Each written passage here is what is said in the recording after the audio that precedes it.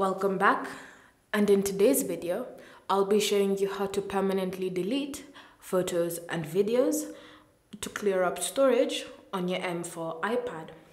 So open the Photos app and then select the photos you want to delete. So tap on this select button at the top, then choose which photos you want to delete from your iPad. Then once you've selected the photos, tap on this delete icon and then delete photos.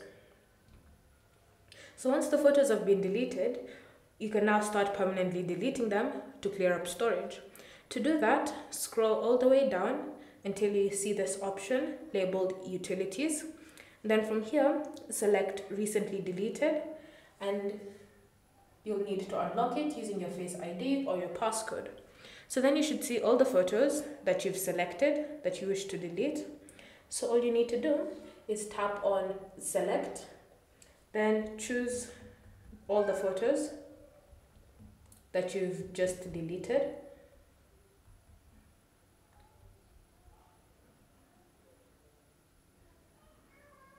Then once you've selected the photos, tap on these three dots at the bottom corner of the screen, and then select Delete.